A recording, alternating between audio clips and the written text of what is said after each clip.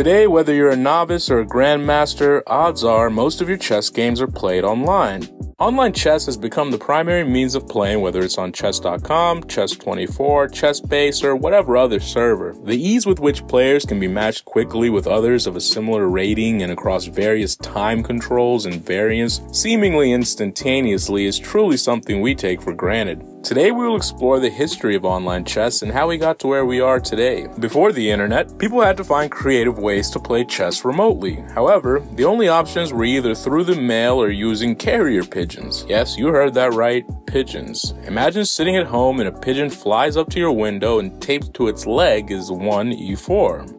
Honestly, that sounds pretty awesome. We need to bring back pigeon chess. This is known as correspondence chess and it still goes on, but back then matches could take months or even years to complete. Correspondence chess would be the primary means of remote chess play for hundreds of years until the invention of the internet. As with many other modern technologies, the rise of the internet first began as a research project by the government during the Cold War era. The first internet-type system developed was ARPANET, which was built by the US government as a means of long-distance communication between government servers without a centralized location. ARPANET would go on to become what we call today the internet.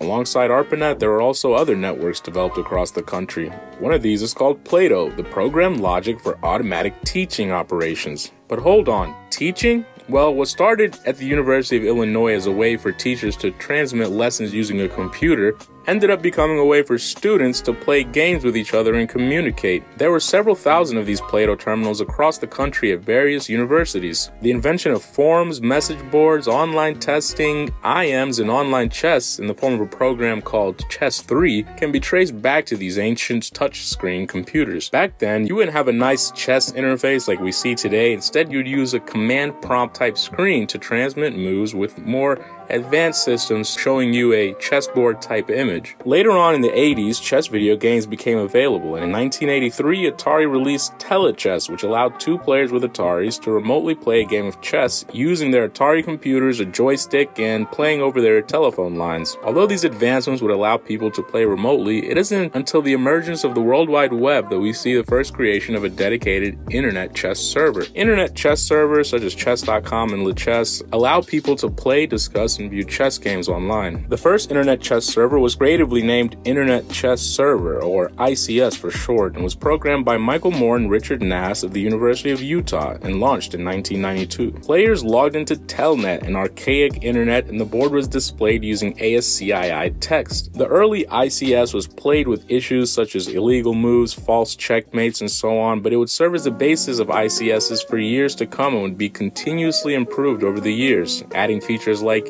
ELO, a graphical interface, and improvements to the bugs. In mid-1992, the server would move to Carnegie Mellon University, and John Chinock, William Kish, and Aaron Putman took over the operation.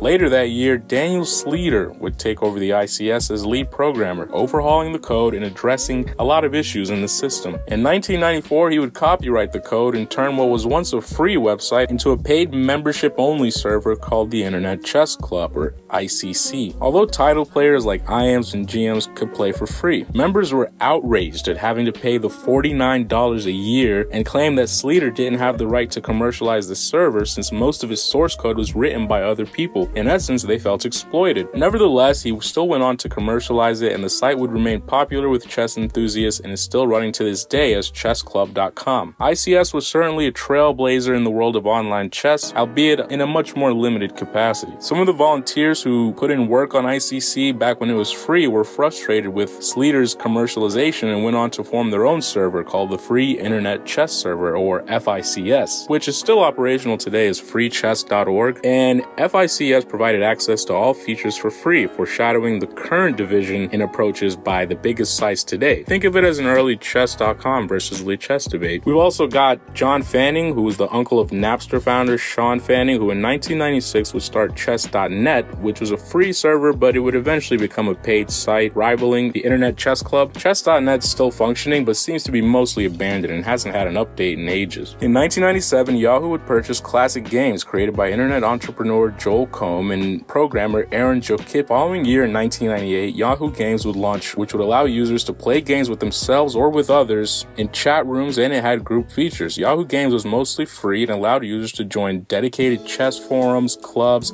and it introduced a chat feature. You could play private or public games, and the user interface was smooth according to people at the time. The chat was unmoderated and apparently pretty toxic based on comments from former users, with a lot of cheaters and no admins, a far cry from the heavily moderated servers we're used to today. Sadly, in 2014, Yahoo Chess, as well as other Yahoo games, were decommissioned and taken down, and the whole site would be taken down by 2016. There are, of course, some other chess servers, such as Play Chess by ChessBase. The World Chess Network was also popular, and Chess Live, which is a subscription-based service affiliate with the US Chess Federation. But for the most part, people were on ICC, Yahoo, and World Chess Network. At this time, online chess is much different than it is today. For many of these servers, you had to download a local client software which provided the UI for playing chess, and it connected you to the server. Later in the 90s, you were actually able to play chess on a website using Flash or Java, similar to what we see today. The 2000s is where we see the birth of many of the popular chess servers we have today. Chess.com was launched in 2007 by CEO Eric Albest and partner Jerome Severson after purchasing the domain for $55K, a relatively cheap price considering what it's worth today. And Lichess would be started in 2010 as a side project by French programmer Thibaut Duplessis, providing a free and open source option contrasting Chess.com's freemium subscription-based model,